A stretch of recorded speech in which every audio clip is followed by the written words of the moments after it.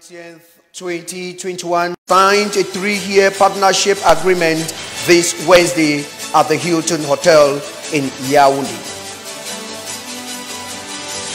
And in sport, the Cameroon Football Federation has held an urgent executive committee meeting to respond to questions posted by CAF in connection to the National Professional Championship. Those were our top stories. Cameroonians, irrespective of language, dressing code, food, and weather view. There is the Boya Monument located at the foot of Mount Cameroon. The magnificent structure consists of the logo of the celebration of the independence of Cameroon as a central unit. It should be recalled, after the official unveiling of the monument in Boya, President Paul Biya told the press that the monument was a homage to the efforts consented by the people of Cameroon to live in peace and prosperity. Peace is symbolized by a dove holding its peak, the beast plant overlooking the map of Cameroon at its upper end. The 10 bedded columns, whose height varies from 1.3 meters to 7 meters, support the logo. These columns symbolize power, the dynamics of growth and emergence, which are fundamentals to the economic, social, and cultural development of Cameroon. To showcase the cultural diversity of Cameroon, a great work of art in the form of a mosaic made from glass paste inspired the cultures of the 10 regions. In the capital of Cameroon, Yaoundé, the country is endowed with another magnificent monument. This monument was constructed in the 1970s to memorialize the post-colonial merging of British and French Cameroon. Its architects are Gedon Mbopo and Elnjebenvem. The monument is just awesome because of the symbol the unity brings, which is engraved within the carving of stones. The importance of monuments cannot be undermined, as it is a landmark of national prosperity. The Unification Monument recalls an important moment in Cameroon's history, the political unification of the two Cameroons, the Francophone and the Anglophone part in 1961, leading up to the birth of the United Republic of Cameroon in 1972. The flag, national anthem, the seal, coat of arms and motto are the national symbols that serves as the nation's identity card. These symbols are used mostly in international events to represent the country, as Ruth Fonyong tells us in this report. The national emblems of Cameroon are signs in different forms that are used to distinguish a given country from other countries. The Republic of Cameroon has 5 national symbols. The national anthem, which reminds the compatriots of our glory and pride and a feeling of sense of belonging. It carries a certain emotion we resonate in unison. The flag of Cameroon, green, red, and yellow. Each of these colors has a meaning. Green is for the vegetation of the south, yellow for the savannas of the north, red a link between the north and south, and stands for national sovereignty. The coat of arms of Cameroon consists of a shield with a banner above and below it. Behind the shield are 2 cross faces. The shield has the same color pattern as the flag. In the center is a map of the nation. The scales of justice are superimposed on top of the map. Moreover, the seal of the Republic of Cameroon is a circular medallion in bas relief, 46 millimeters in diameter, bearing on the obverse and in the center of the head of a girl in profile turned to the dexter towards a coffee branch with 2 leaves and flanked on the sinister by the 5 cocoa pods encircled beneath. And we have the motto of Cameroon, Peace, Work, Fatherland. Peace stands for the peace in the country. The hard work and fatherland is proof of the love for the country. However, the national symbol is a representation that manifests itself to the world as a national community. The main aim is uniting people through the creation of verbal, visual, and iconic symbolism of the national people. The national symbols promote patriotism and celebrated by the people.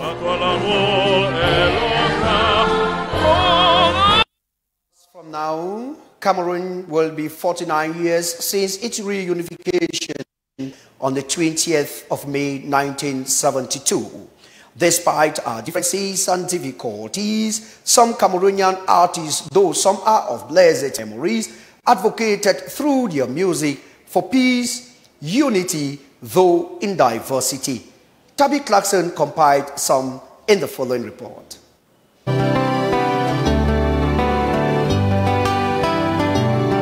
National unity is important. We are a people, we are a nation. And after 49 years of unity, we have to consolidate our living together as Ngeyala Road sings.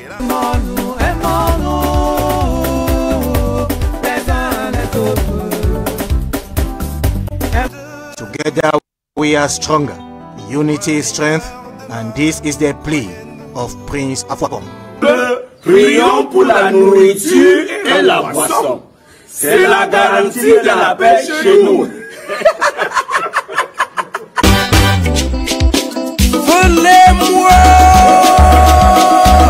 Or again when the late Anne-Marie Nzie sings Liberté, freedom, a way to say that as a people we are free from the problems of our colonial masters.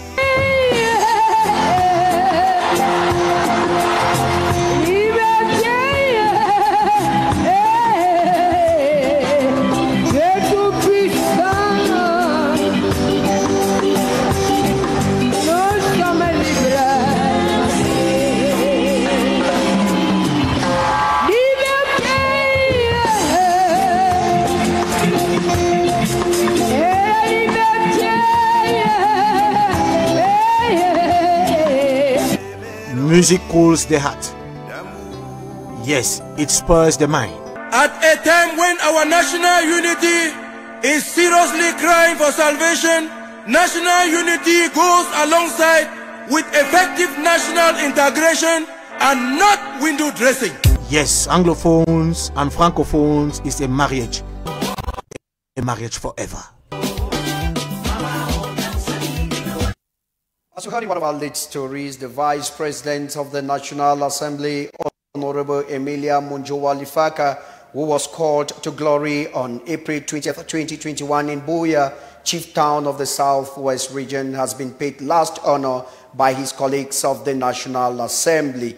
The honor was paid this morning at the conference center, their temporal venue. Tabby Clarkson once again.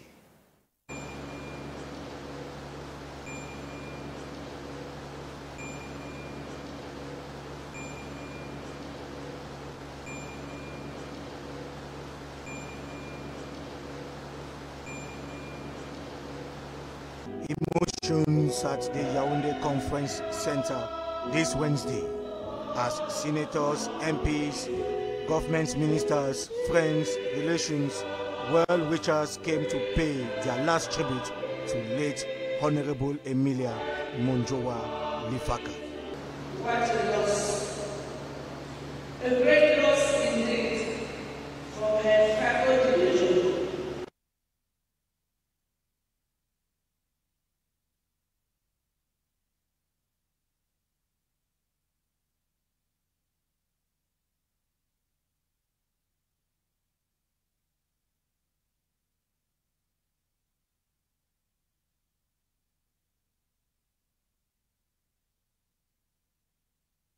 For Africa as a whole, and indeed I admire her for those qualities, and we're missing her much.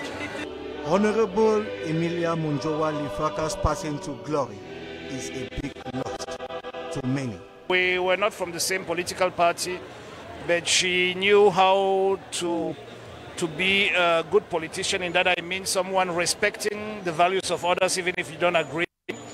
She will have her arguments, but always in full respect and make her points clear. It's a great loss to the parliament and to the Anglophone population and region in general.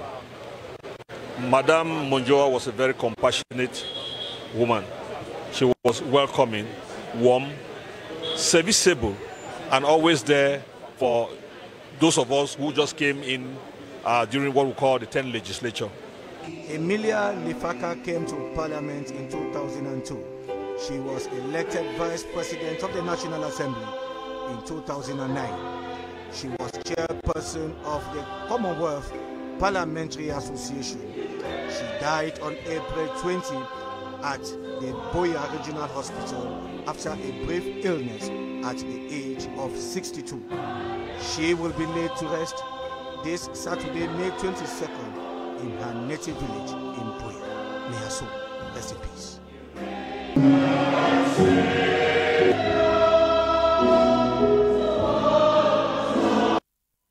We now take you over to the south region of the country, where councillors of the Israeli Council in the Njai Lobo division in the south region of the country has rounded off a two-day session in the presence of the senior divisional officer of that division.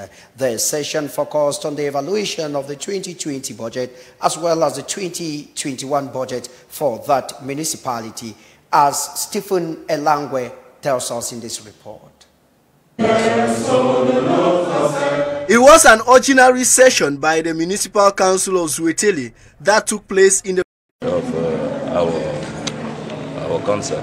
Statistics show that the budget is estimated at 449,635,849 francs, while the revenue led for North region of the country, Ibrahim El Rashidin has called on Colonel Ewodo to be a perfect example and ambassador of peace to promote the concept of multiculturalism and the idea of living together.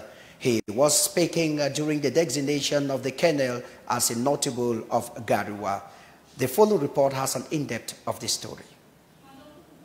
Since the election of the Lamido Ibrahim El Rashidin to the helm of affairs, it has been a part of a new dynamism in Garua. The Lamido's vision embraces the modern management of traditional chiefdom based on multiculturalism and living together in diversity. These two concepts are the basic ideas of the Lamido, who holds his subjects so dear in heart. This has finally led to the designation of Colonel Awudu as a notable. Colonel Ewodo, in the name of the Lamido of Garua, we today name you a notable and an ambassador and a representative of this Lamidate of goodwill. These titles will from today be your attributes, and you have now become a member of the court of this Lamidate.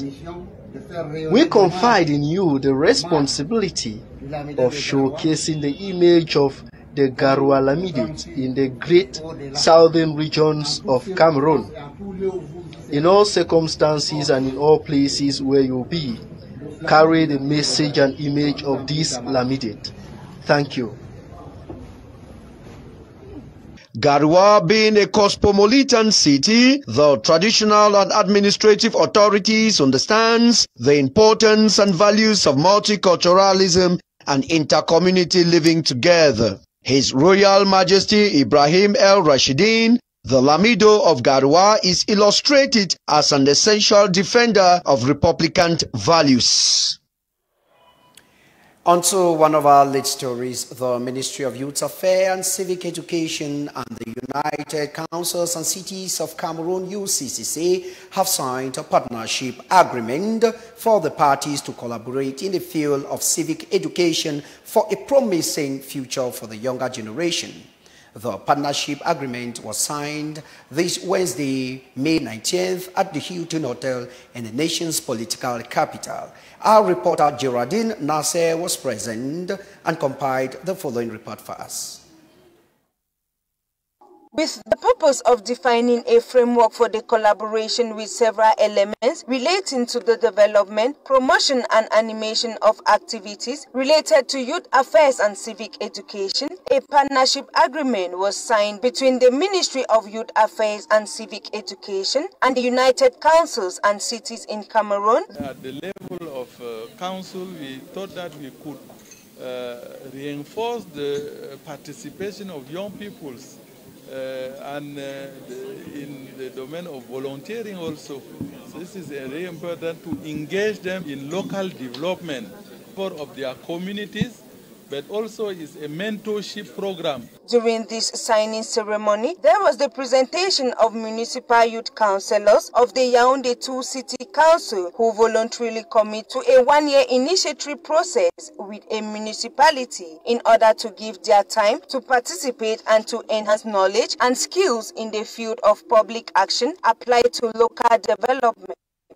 The presentation of this agreement includes 10 areas of collaboration between the parties and the common commitment of both parties. The agreement is constituted of 13 articles, partitioned into 3 chapters, and is envisaged to last for a period of 3 years, renewable by agreement between the parties. We all strongly stand behind, most especially the youth in our area, in the northwest and the southwest region, that, as we all know, have been tempted to indulge into activities which have not been very profitable actually to the state.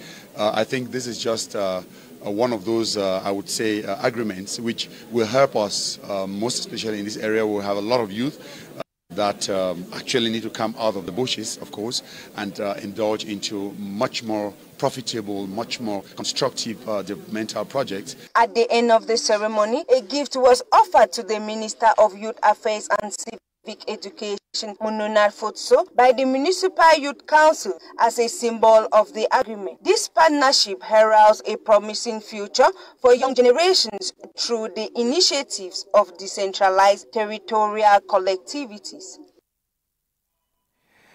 On to something else. Cameroonians have good and memorable souvenirs when it comes to their telephones, which includes that of love and other aspects. In the following report compiled for us by Colette Loam, she says mobile telephone plays a vital role in the spicing up our living.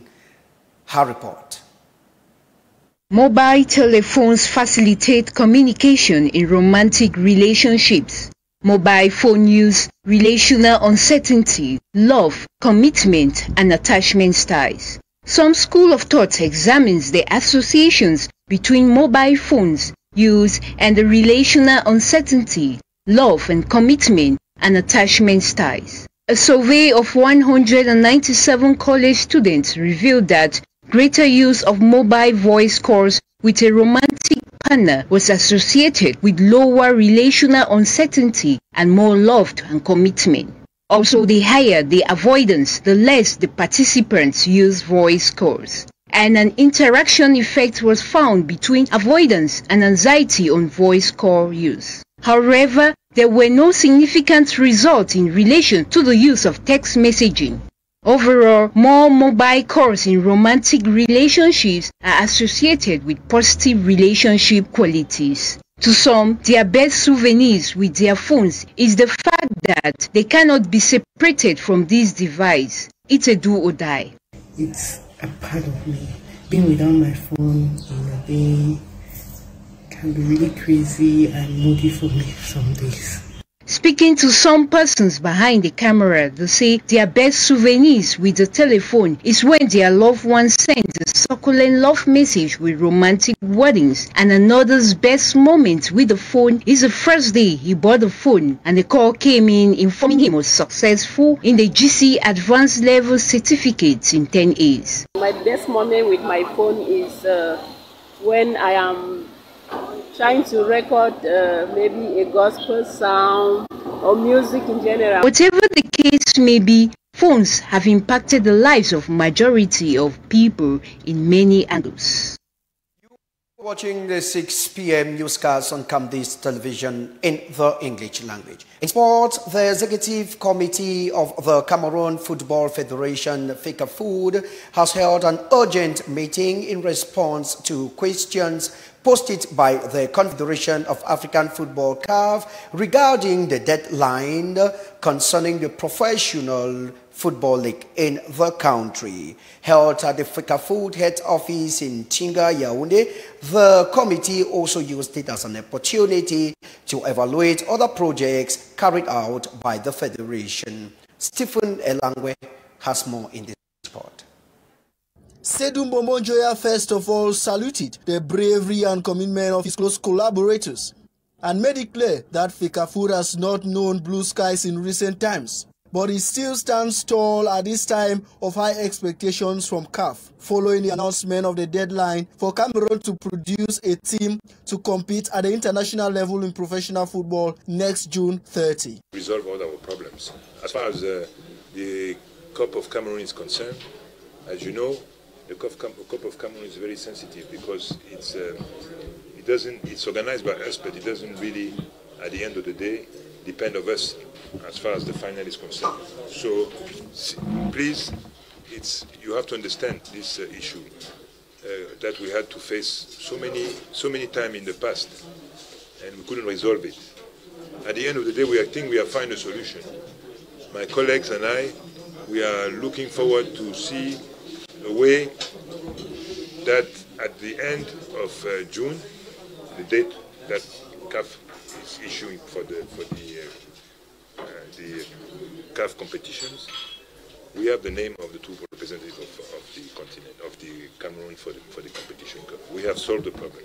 Regarding the controversy over the payment of the salaries of the players of Elite 1 and 2, which is a main obstacle to the organizing of the Professional Football Championship by Fcfa, the president had another thing to say, except the ordinary session ended with resolution underpinning the evaluation of works at the Technical Center in Oza. The organization of women's football competition, the Elite 1 and 2. The institution is also charging them with participation in an armed gang without exercising any command or unauthorized possession of firearms of the first category and acts of maneuver likely to compromise public security. But defense lawyers in the case are absent in the trial, having announced their refusal to participate, saying they will not lend their support to a sham trial. Guillaume Soro was once an ally of President Alassane Ouattara. He commanded a rebel force that backed the current president in his fight against President Laurent Gbagbo, who refused to accept he had lost 2010 elections. It is here that the curtain draws for this edition of the news in the English language. Meet Desiree Trezombonet at 8 p.m. for the news in the French language. I'll be with you tomorrow, 6 p.m. for another edition of news in the English language. Do have a wonderful evening in the company of our program, Camden's Television Cares. Goodbye for now.